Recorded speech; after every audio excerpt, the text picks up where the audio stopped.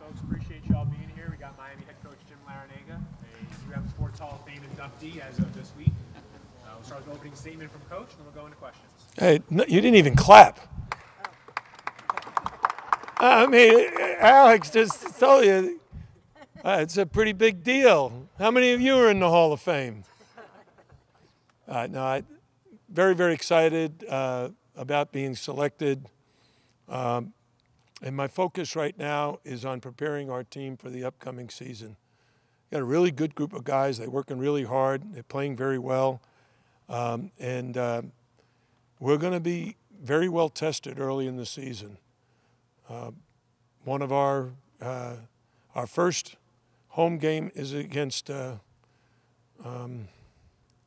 Lafayette. Our first road game is at Central Florida, a team that beat us last year here. And our first neutral site game is my alma mater, Providence College. So we've got our work cut out for us.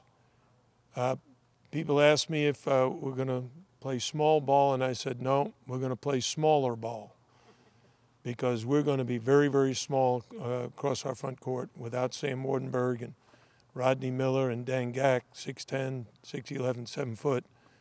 So we're going to be small, but hopefully be able to make up for it with speed and quickness. Questions? Are you happy with, and your coaches are never satisfied or happy, but with where the team is right now, considering that the season starts a couple weeks away? Yeah, we're in a good place right now, but we'll find out. We have a scrimmage this weekend, and that'll give us much more of an indication of how far along we are. You talk about Nigel as a point guard. You know, Charlie was such a focal point of the team last year and all the spectacular things he did. How will Nigel be similar and different? Well, first of all, I think we really have two great options at the point right now, Nigel Pack and Bensley Joseph. And I think they're a very good combination. Bensley, after a year of experience, he's a tenacious defender. He rebounds well as a point guard. He's distributing the ball well and playing well. And I think that really helps Nigel, who's making the transition from being a two-guard at Kansas State to being a point guard here. Nigel's an outstanding long-range shooter. He's got a beautiful touch. He's got a great feel for offense. Charlie was unique in the way he played, and Nigel's unique in the way he plays. I think our fans will love Nigel because he can go on runs like I've seen him do in practice. I think he's a very, very good basketball player. And Norchad, I mean, everyone's talking about his energy and his size, obviously. What is he going to bring to the group? Yeah, the biggest thing for Norchad is making the jump from a mid-major level to the ACC and going against the size of the athlete that we face on every single night. Norchad is a high-energy young man. He's physically strong. He jumps very well. He's got a nice shooting touch. But he's also kind of young to the game in terms of what American college basketball is like. And he's learning our way of doing things. And hopefully he'll get a lot of help from his teammates. You know, one of the things that I see is that guy over there, Jordan Miller, is playing at a very, very high level in practice. I love the way he's playing, how smart he's playing. And if he can kind of help Norchad inside a little bit more, and then Anthony Walker, who's having a very good preseason, if he plays at a high level as well, then we should be okay. We have a couple of freshmen, Fava Ire and AJ Casey and Dilo Jovanovic. They are in the learning process, but I'm hoping they'll also be able to give us some quality minutes and really good depth. You talk about Jordan. You had mentioned in the other press conference that you want the ball in his hands more this year, and he just told us also that that's going to be one thing we're going to see different, that he's going to bring the ball up the floor. Some of the things he didn't do last year, can you talk about that, what the fans are going to see different from his role? Yeah, because of the way he played throughout the summer, his assist-to-turnover ratio was 4-to-1.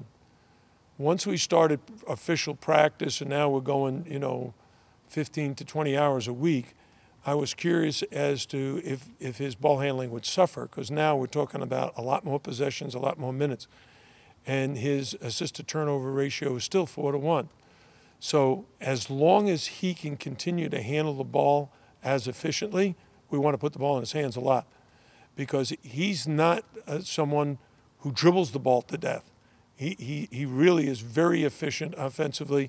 He's got a great straight-line driving game. He's got a great little jump hook. He can hit the spot-up three, and he's a very, very willing passer. So he's going to be really good. Coach, Christian Watson entered this season known as a high-octane scorer. What have you really seen from him up to this point? Christian, I would describe him as a high-octane athlete, not so much scoring. His scoring has been somewhat inconsistent. You know, he has days where he shoots the ball very well, and he has days where, you know, he struggles. But what he never struggles out at is his ability to accelerate in the open court offensively and defensively. He may become our best defender. He's got to work at that, but at 6'7", he's quick enough to guard point guards, and he's big enough and strong enough to guard inside guys. So hopefully he'll learn a lot this year at the defensive end. The offensive end, that, you know, that changes. You know, when a guy is a really consistent shooter like a Nigel Pack, then you can kind of count on him. Right now, I'm more counting on Christian to be there at the defensive end. And then what steps has someone like a Wooga Poplar taken on that defensive end of the floor? Because I know that was an area where you wanted to see improvement from him. Wooger is elevating his game to an extremely high level. His straight line driving and dunking ability, his defensive rebounding ability, his physical strength and toughness. He's looking at having a very, very good year with a lot of room for improvement still. Luka said, I was chatting with him before, that he said that the biggest difference he feels so far this year is that last year he felt that the game was going way too fast for him, and he couldn't keep up. And he said this year he feels like the game slowed down. And I said, no, maybe your mind sped up and the game is still at the same speed. But he said definitely that he feels like he's on pace now, whereas last year he felt everything was kind of a blur. Do you see that his understanding of the game is... I think it's true for all freshmen. The college game is so much faster. It doesn't look like it. High school kids look like they play hard, but it's not. The bigger, stronger, faster athletes. And the transition from high school to college is huge. And for most freshmen, Wooger specifically, his high school experience is very, very different than what he's experiencing here. Oh, learning to play team defense rather than just individual defense. How important rebounding is for a guard. How you have to share the ball on offense with other really good offensive players rather than being just the go-to guy who can shoot anytime he wants. You know, when he was in high school, I mean, they retired his jersey. That's how good a scorer he was. So he had the green light to shoot any shot anytime he wanted. Not here. Hey, you got other good guys on your team, and you got to find the open man just like they do. Coach, what have you really seen from Nigel and Isaiah in that backcourt? How have they gelled so far? I think they're doing fantastic. I think they get along great. They play off of each other great. Isaiah's playing the best basketball I've ever seen him play. He's doing things defensively at a much better rate. He still has areas that he could get better at, but he's handling the ball so much better. And he's put the things we talk about, like I tell the guys, you have to be in control. First, you got to be in control of yourself. Then you got to be in control of your defender. Then you got to be in control of the other 8 guys. And it's hard to do that. And in Isaiah's case, he's really learned to be in control of himself. So I think we've got a good team. The only thing is we're in a great league. So everybody's got a good team. It's not like we're better than someone else. We're competitive. Now we got to figure out how to win these close games. Last year, I think we were in 17 games that were decided in the last minute. It's a lot of games that you have a chance to win or lose. We won a lot of them. How much does getting as far as an Elite Eight, how much does that confidence and experience carry over with the guys who came back from last year, just in their mindset that they reached that point? Yeah, I think when you're a real competitive athlete and you reach the Elite Eight, you know what you think? Should have been the Final Four. We could have got to the Final Four. And so that makes you hungry. And I think our guys are. The newcomers, they have no idea. I asked our newcomers how many teams made the NCAA tournament. They didn't know. They didn't know it was 68. I said, yeah, well, if you want to make something, you want to get to someplace, better figure out how many teams are getting included. And if you look at it, and this is what I do and my staff, 32 teams get an automatic qualifier because they won the tournament. So if you don't win the tournament, what are your chances of making the NCAA? Well, there's 36 teams now that are vying for an at-large bid with the other 330 teams. That's only 1 in 10 chance, really. So we got to beat out a lot of teams, especially teams in our own league, right? Because there's a lot of competition within the conference. Jim, I know you mentioned you're moving the band and I guess the student section. You've already said that, but how'd that come about? Was like your idea? Did you know, talk of the genesis of that happening? Start again, because The band moving to the visitors. That I had nothing to do with that. You didn't. Okay, so how'd that come about? That was Dan Radakovich came to me and said, he actually asked the question, why did you have the band and the students down at the Miami end? I said, because there were no other fans in the place and wanted to have some atmosphere. And he said, well, how do you feel about moving to the other end? Because I want to create an atmosphere where the opponent is not so comfortable. And it's fine, because I think we really do have the student body and the pep band behind us. I think Jay Reese and his folks at the pep band are excited about the upcoming season. We've invited them to come over for a practice. Hope they're going to do that in the next week or two. The Category 5, our student spirit group, I think they'll be 100% behind that and want to create the atmosphere we're looking for. Coach, Anthony Walker said that he really worked on improving his shot over the course of the season. What are your expectations for him entering, I think that's year 4 now? I think Anthony Walker worked on his three-point shot throughout his career, and he now finally has a beautiful three-point shot. He's a very good three-point shooter. He consistently makes that shot throughout practice, and he's going to make them. The only thing I've asked him is to not fall in love with the three, because he's got some other great weapons inside that we could really take advantage of. So if you look at these three guys in particular, Jordan Miller, Norshad Omir, and Anthony Walker, if they're each taking 5 or 6 threes a game, we're in trouble.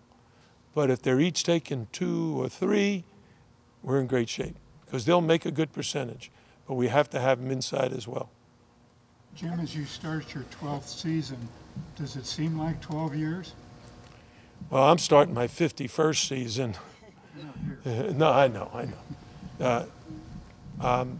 I enjoy coaching, and I've really enjoyed coaching here at Miami. I think this is, first of all, a great institution, great academically, great socially, a beautiful geographic location, a great environment and culture here.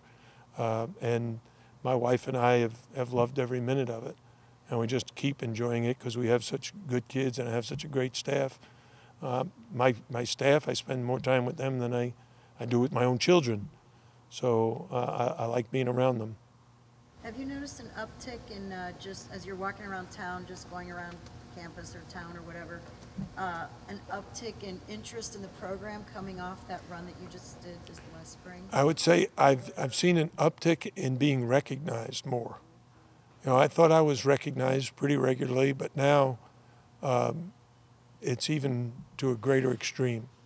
So I might be sitting at a restaurant or going into a movie theater and people will stop me and want to talk. And that's wonderful. What do they say? What do they want to talk about? The run? Yeah.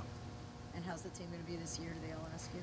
Exactly, just like you're asking. Got time for a few more for Coach L. Jim, have you ever felt better going into a season about one of your teams than you do about this team? I mean, I'm thinking back to a year ago, and I remember. No, I didn't feel this good last year at this time, I know. That's what I'm No, the best I've ever felt, honestly, is in 2012, 2013. When I saw we had a guard like Shane Larkin, Duran Scott, Trey McKinney-Jones, and big guys like Kenny Kaji, Julian Gamble, Reggie Johnson, I thought, well, we've got size and speed and quickness and scoring ability.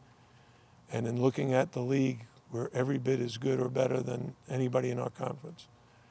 This year, I don't know that yet because of size. Oh, it's a different factor in the game. A guy who's 6'7" going against a guy 6'11". Will we be in foul trouble all the time?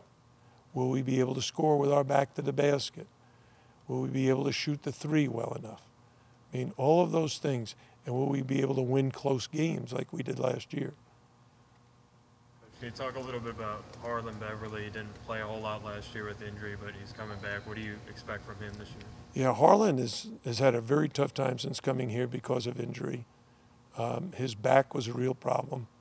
That sophomore year, he gutted it out for as many games as he could, and then we had to shut him down. He's not back 100% yet. He probably thinks he is. He's not in the best shape of his life yet, and he's working hard. He's a great kid, wants to be a coach one day, but you know he's battling, being able to function at a very high level.